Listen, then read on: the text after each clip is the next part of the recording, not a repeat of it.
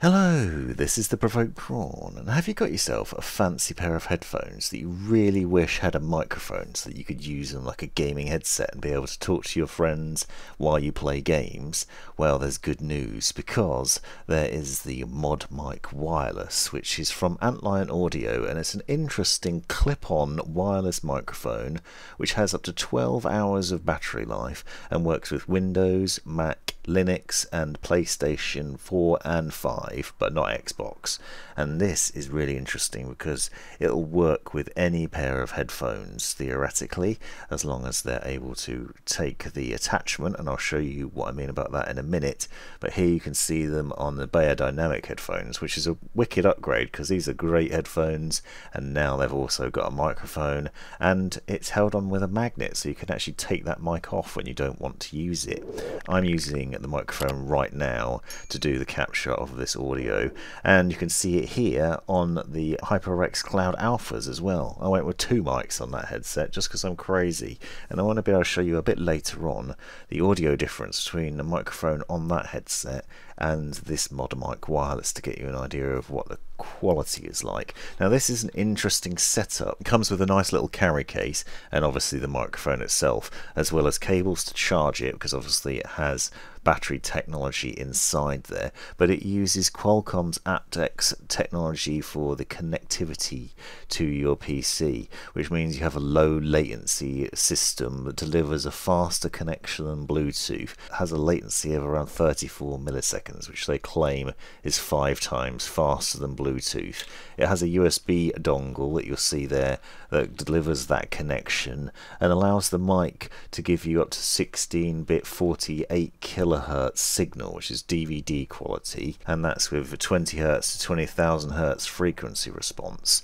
Now in the box you get a couple of cables. One's an extension lead which allows you to plug in the dongle and get it close to you, so that it has a close signal range to the microphone for the best quality, and then the other one is for charging it up. The mic itself also has two different modes. It has omnidirectional and unidirectional modes, which provide an ever so slightly different soundscape. One offers a better voice capture quality, and that's the one I'm using now, but that also picks up a little bit more background noise, so you can switch to the other mode to eliminate that noise, which is really cool. Now this is an interesting option and a really convenient and easy to use one. I'm going to do a full unboxing and review of this microphone, but I just wanted to show it off because I think it's fascinating, the fact that you can get a wireless mic that you can really easily attach to any headset and then capture really good quality. As you can hear from the voiceover, this mic does a good job of picking up my voice and delivering a rich quality, and it's very surprising for a wireless microphone. You rarely see a headset with a good mic on it, especially a wireless one. I've only seen a few in my time.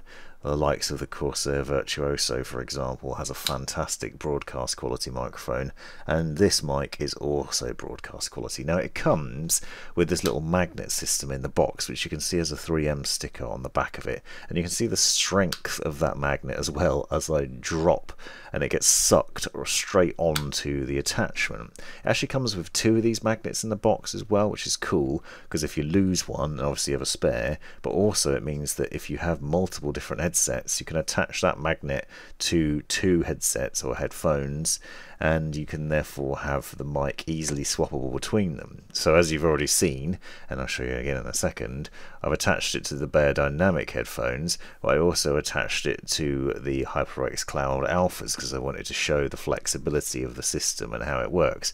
So all you need to do is basically to set it up to peel off a 3M sticker, put the mic in place and hold it there. Now you need to position it on the right hand side ideally, they say, because that means you can easily plug it in and have the connection. Also beneficial for me because my computer's on my right hand side as well, so that means the signal's not blocked by anything.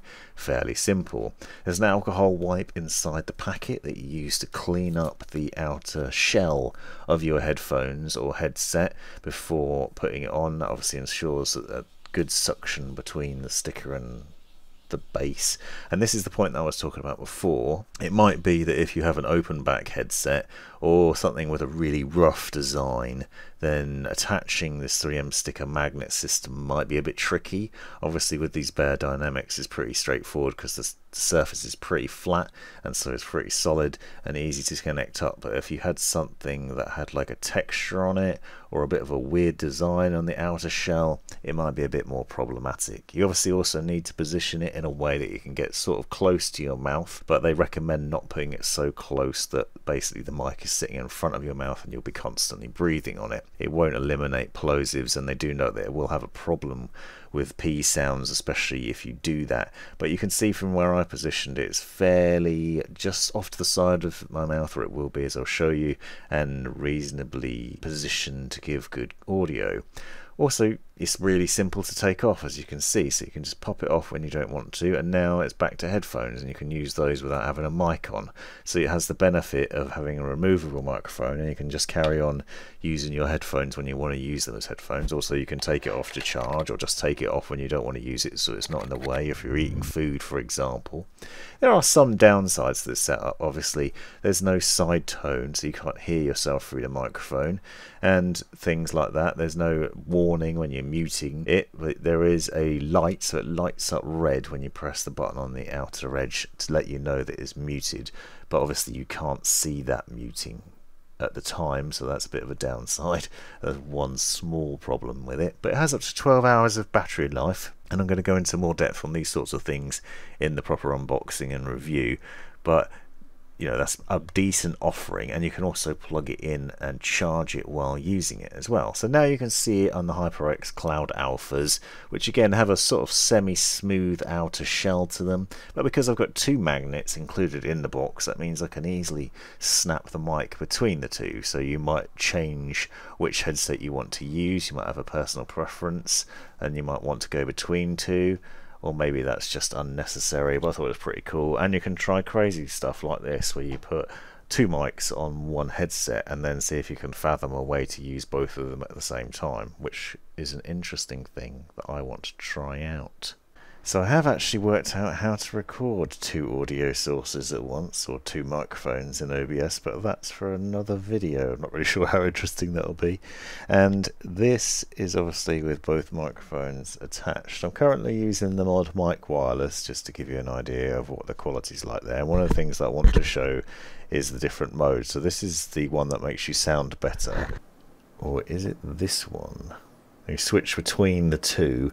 One of them eliminates background noise, and the other one gives you a clearer voice and a more natural sound.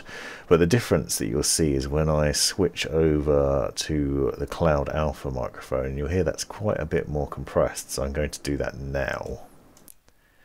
So here I am with the Cloud Alpha microphone, and this is the quality of that.